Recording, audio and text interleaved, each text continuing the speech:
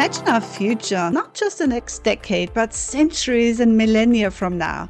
What kind of world will we leave for the countless generations to come? Every decision we make today casts a long shadow over the future.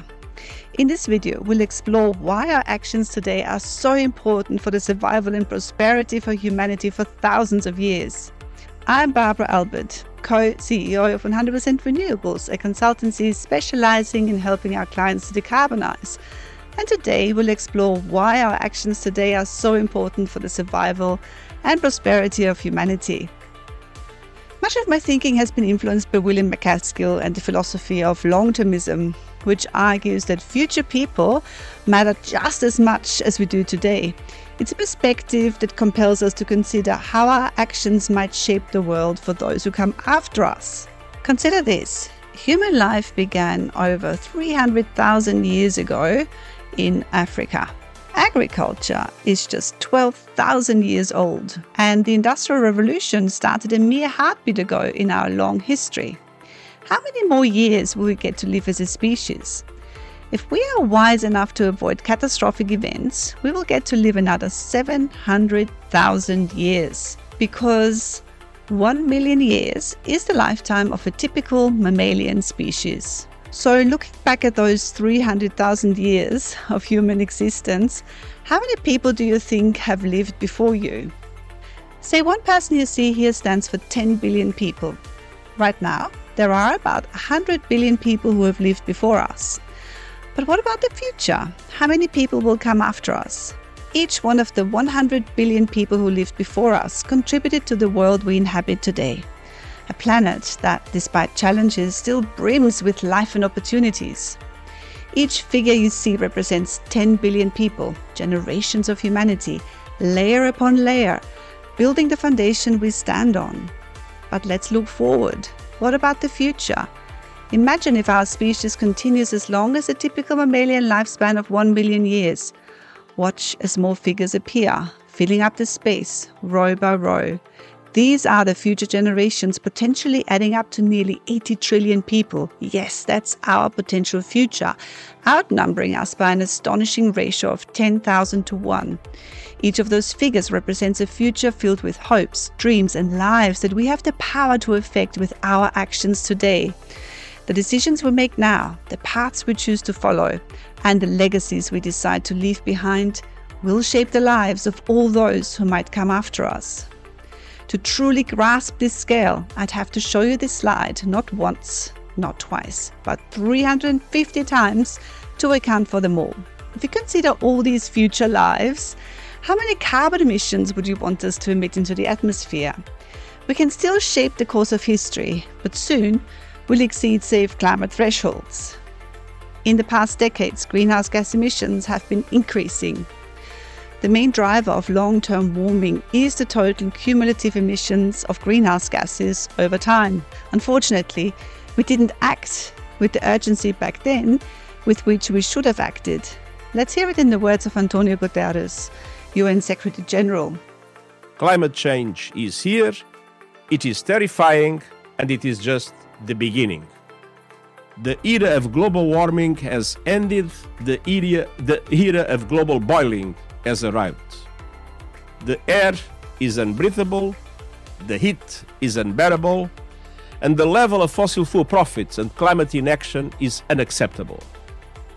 Each time we drive a car, turn on a light, watch a show or fly, we add more heat to our already warming planet. Think of the Earth's atmosphere as a bathtub that's quickly filling up with water. If we don't turn off the tap now, soon we'll be left with an overflowing disaster that no small measure can fix. Natural processes will return CO2 concentration to pre-industrial levels only after hundreds of thousands of years.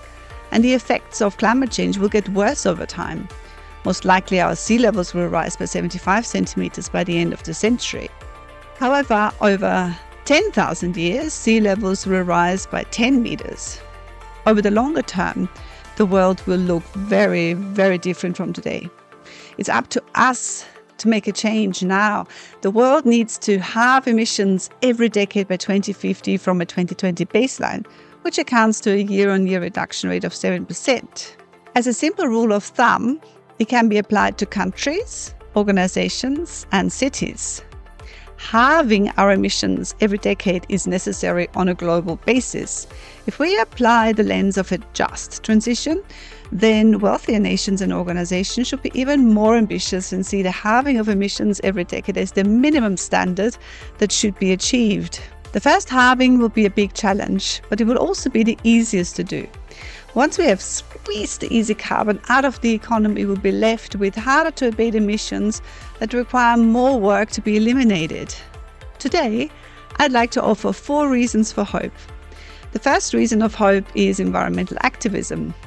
In 2015, the landmark Paris Agreement was reached. The adoption of this agreement sent a clear signal that we must reach net zero emissions by 2050 to avoid catastrophic climate change. As society shifts to a net zero economy and reduces its reliance on fossil fuels, our economy and existing systems will transform enormously. More and more countries around the world are committing to net zero emissions. Australia has committed to net zero by 2050 and a minus 43% reduction by 2030, targets which are both inadequate and almost impossible to reach. And more organizations are committing to science-based targets and to a net zero goal.